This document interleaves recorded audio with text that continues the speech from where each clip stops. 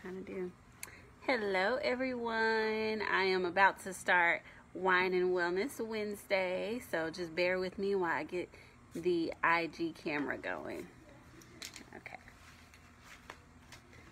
Hello, and welcome to Wine and Wellness Wednesday, where we discuss skincare, self-care, have a little wine, and have a little fun. I'm Lindsay Brantley, the founder of Camellia Alise Skincare and Camellia Alise Academy. And I am joined by my partner in crime, Naomi. Hi. So we're pouring up the wine, y'all. Getting ready. So thank y'all for tuning in. It is a beautiful day. Let's toast today. All right. Okay, guys. So today for Wine and Wellness Wednesday, I think when you tuned in last week, I let you guys know that we were kind of going to go back and forth between skincare and self-care. Last week, I talked a lot about your self-care. So this week, we're going to talk about skincare. And I wanted to talk about some common skincare issues. So it's kind of, hi Nancy, thanks for joining.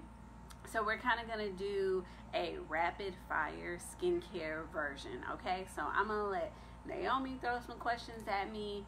You guys that are tuned in, any kind of common skincare questions that you have, just throw them at me and I will answer them to the best of my ability. And if there's something I can't answer, I will get it into the description for y'all after the video, okay? So let's go. What's your first question? All right. So these questions are kind of like things that I've thought about like over the years, whether it was like when, especially high school, I wish I knew an esthetician when I was in high school. Because puberty hits and you're just like, what the hell's going on my face? In here, right? Okay. So, let's just go for it. What the heck is a T-zone? Okay.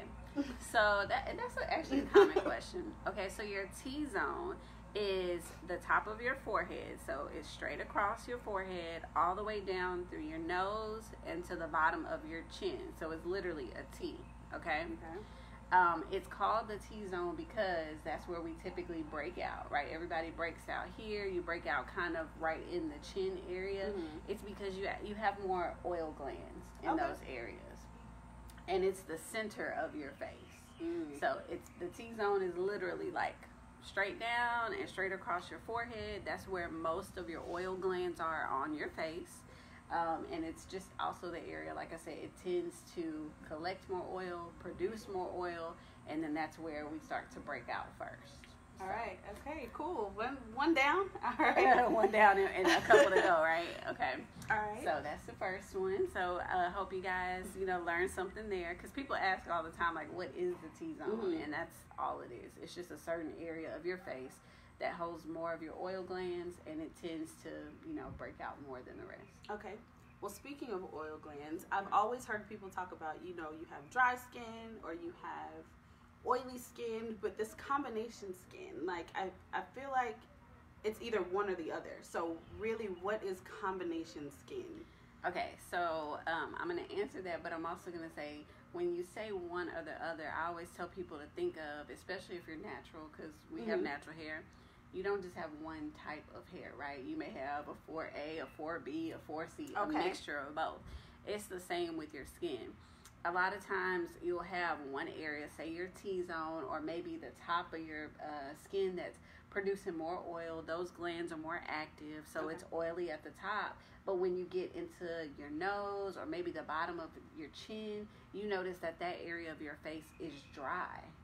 So combination, you can have oily skin where you have a nice glisten all over, or you can have dry skin where your skin is always cracking, peeling. You have to add more moisture to it. Or you can have certain spots on your face where you're breaking out, certain spots on your face where it's oily, and then certain spots that are dry. It's literally just a combination. Just the same as your hair, you can have different types of hair. Different areas of your skin, produce different things. And I'm also going to post a chart for you guys next week. There is a little chart that I love that shows the face, and it shows each breakout zone, what that means to your body. If you study, like, it'll say maybe the cheek area is breaking out due to stress. you know, you may have acne breakouts in one part of your skin or another. It's the same thing. You may produce more oil in one area and be dry in another. So that's what combination skin is. All right. So while we're talking about different skin problems and everything, okay, so things are opening up now, right? People are starting to go get their facials or preparing to go get their facials and whatnot. But then there's still a lot of people who are just like, I don't know if this is really something I want to do right now. Can we talk about these DIY extractions and chemical peels and stuff? Like, is this something we can do? I know this extractions and chemical peels are two different things, but is that something that we should be dabbling in, or should we just take the break out and wait until everything opens? Okay.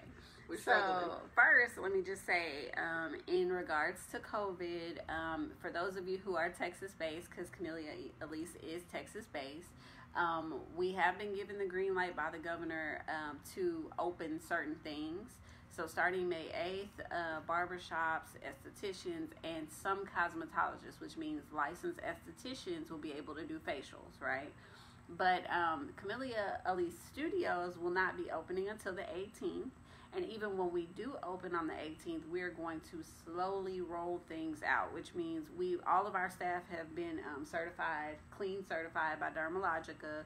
So we're going to be rolling things out very, very slowly. Okay. But to answer that question as far as DIY, there are a lot of things that you should be doing at home, especially while you don't have your esthetician there to kind of give you the facials, kind of help you out a little bit. Right. I would definitely say you should use an exfoliant. Use your routine wash, your toner, sunscreen for sure. I do not recommend under any circumstances that you buy any medical grade chemical peels or any kind of chemical peel and put it on your face at home, period. It's not safe for you. What we typically do before we put chemicals on your face is we do a skin patch test. To make sure you're not allergic to it. We take a lot of precautions that we've been taught to take, and you doing it at home is just not safe.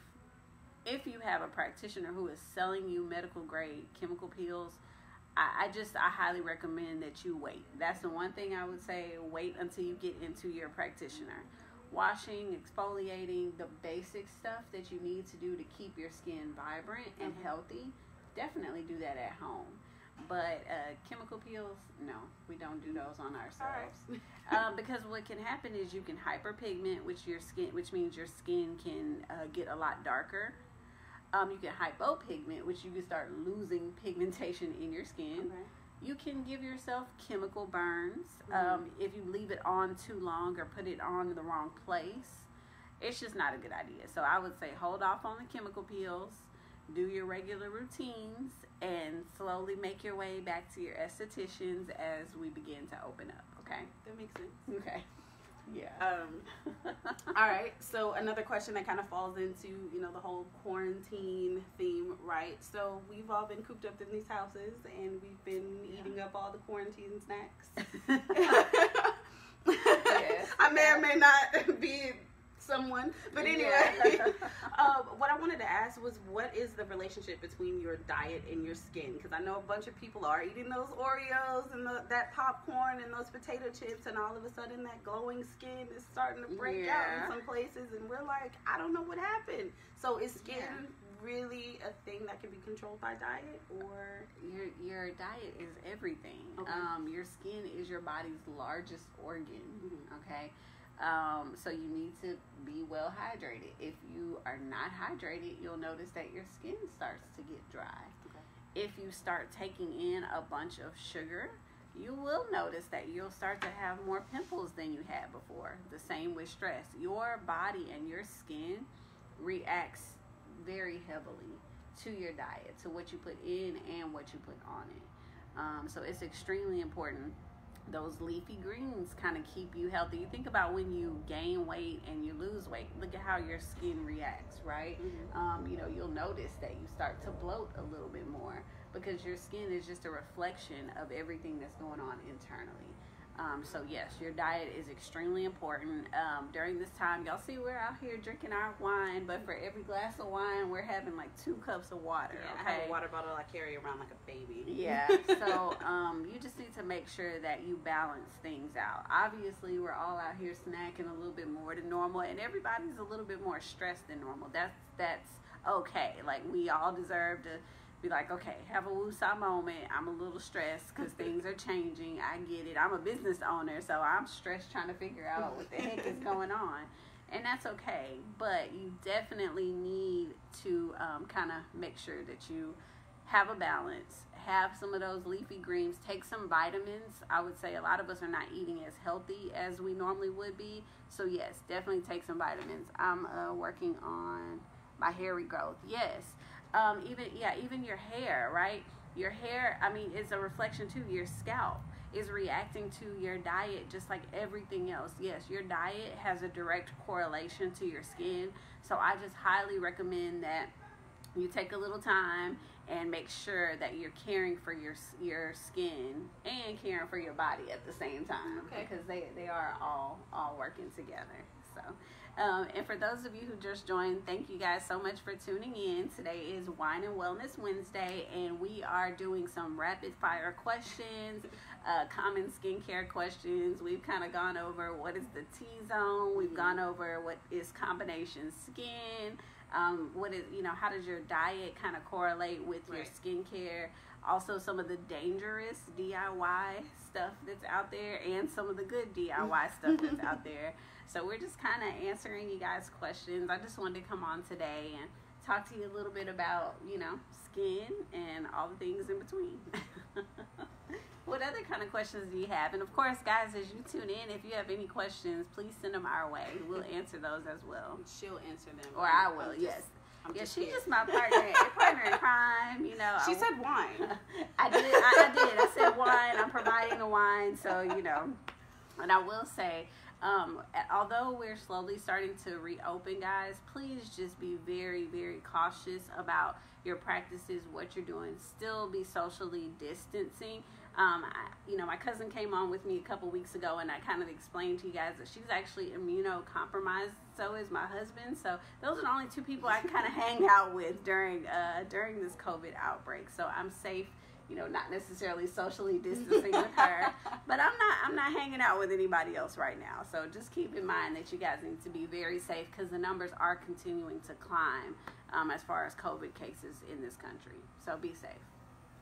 All right, what else do we got? What kind of questions do you have? All right, well, Camellia Alise Products does pride itself on being an alcohol-free line of products, right? So, with the exception of our hand sanitizer, for obvious reasons. Of course, but for skincare, in the most part, alcohol-free.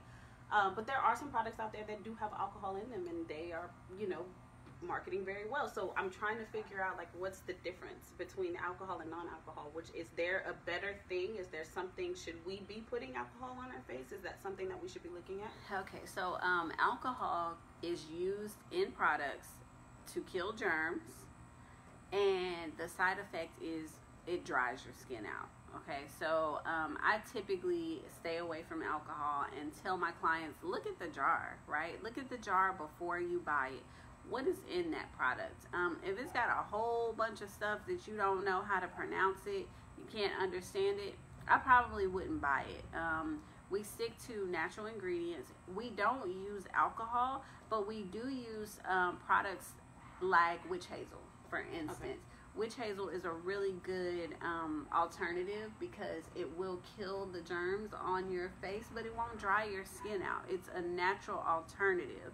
So there are things that you can use instead of alcohol to kill the germs naturally. So I would say, products with alcohol I don't put on my face. I typically avoid them. Like I said, our hand sanitizer has alcohol in it because we're trying to kill viruses, right? But that's for hands. And not your face. Not your face. Yeah, anything that you're using on your face, I would just say avoid alcohol and the use of it. And just look at the products and the ingredients. And if it doesn't make sense, don't use it. We don't even use emulsifiers in most of our products. And to say what an emulsifier is. When you, let's just say that you mix oil and sugar, right? You'll notice that they kind of separate. Mm-hmm. Well, a lot of people put what's called an emulsifier in it. It's a chemical that helps to bind it so that the things don't separate. And we don't use that. So some of our products, you'll notice we say shake well because it will naturally separate. But I chose to use we also use things like shea butter as a natural binder instead of wax. Okay. So there's always different things that natural skincare lines can do to avoid the dangerous stuff. Okay. So yeah, avoid alcohol, avoid like a bunch of emulsifiers if you can. Yeah. All right. Yeah. So this question we actually talked about not too long ago. Okay. So part of my autoimmune disorder means that my skin goes out of whack quite often. Right. And I was having a little bit of a breakout, and I put this regular, super regular. I think it was what, Bath and Body Works or something lotion, just to kind of calm it. And you were on like, your face? No, not my face. On your body. It was my skin, yeah. Right? And you were like, no, just don't do. But then we were saying how, some people just use the same lotion right on their face. It's just like, oh, I'm, lotioning my entire body. Why not throw a little bit on my face? Right. What is the significance of a face only lotion? Okay. So a couple things, and I'm not hating on Bath and Body Works. Let me just say that. I still love my Bath and Body Works. I didn't give it up. I mean, it smells amazing. It does. Right? Most of our products people buy because they love the way it smells. But certain products are made so that they don't clog the pores. Okay. Mm-hmm. So a lot of times when you're using something that's considered a face lotion, they have formulated that in such a way that you're not going to clog your pores when you utilize that product. Now we do produce oils that we can use on both face and body because it's just a natural oil, no additives in it.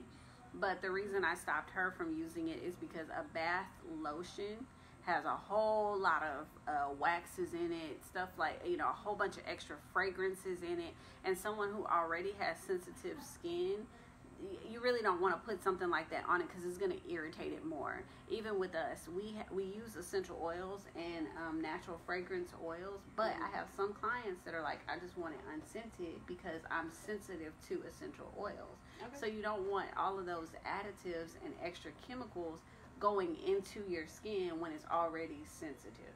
So that's why I just totally stopped her. I had a question. So I needed someone to help to get my ingrown hairs out.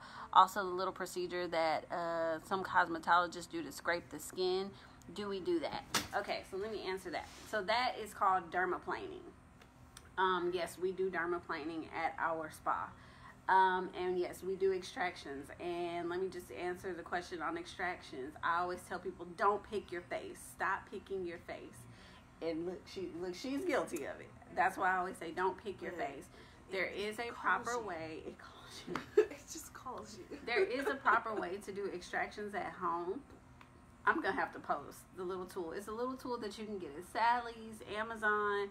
It's called a blemish extraction tool. It's a little bitty tool that you just kind of put right around the pimple and push forward so that it comes out naturally. When you're using like your fingernails, you got bacteria on your fingernails and you're putting pressure on both sides of your skin. Not a good idea. The extraction tool just kind of lightly helps you do that.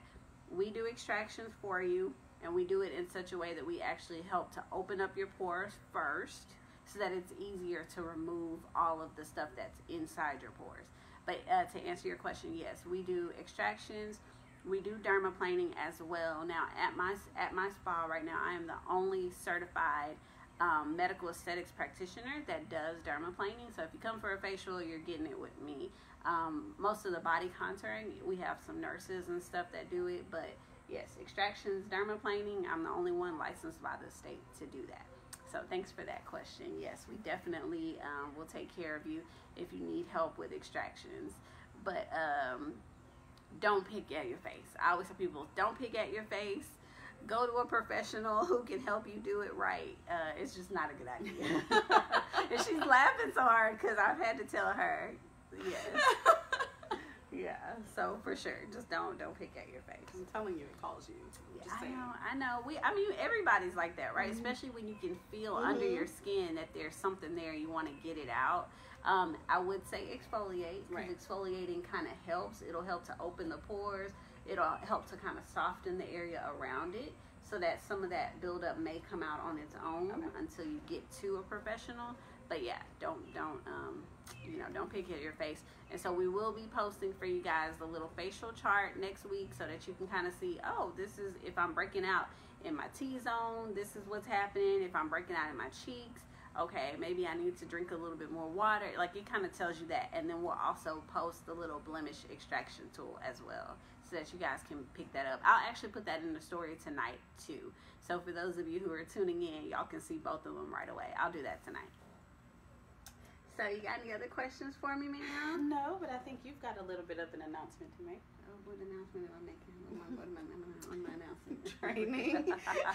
Oh, well, so actually, for those of you who don't, wait, she said one question. You can use me to teach whomever else you teach. Hey, I'm always looking for models. And so to that, we are actually going live on our Academy page right after we end with you guys. And I'm excited to announce that we are now starting to do some of our virtual trainings. There are very few things that I can do virtually. I'm a hands-on person, and I like to make sure that you truly get all of the techniques that I'm teaching. But there are a couple that we are going to be announcing in about 30 minutes on our other page. So if you're interested in virtual training or getting into the spa industry, we have some classes coming up that can help you with that. So yay, exciting stuff for sure.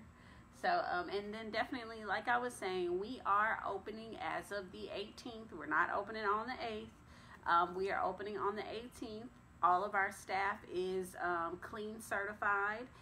So you guys, we will be very careful. We're actually doing temperature checks when you come in. We are only taking like one client at a time to maintain social distancing. We will be wearing masks.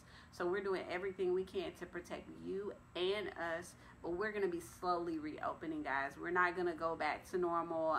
We really and truly don't believe that we're ready to do that. So we'll be slowly moving forward. So, and yeah, we'll take care of your chin area, neck area. We do full facial area to make sure that everything looks good. And if you're having breakouts in the chin area, I do an analysis of the full face. It's not just, oh, let me look at this area, pull out that pimple, and be done. That's not what we do. So, thank you guys for tuning in to our edition of Wine and Wellness. Thanks for joining me tonight. Well, there was wine. Yeah, of course. There's free wine, right? The free wine. Why wouldn't she join me? But thanks for joining in. And like I said, we are about to go live on the Academy page as well. So if you guys are interested in learning more about the trainings that we offer, feel free to tune in on that page. Until next week, thanks. And we'll talk to you again soon. Bye.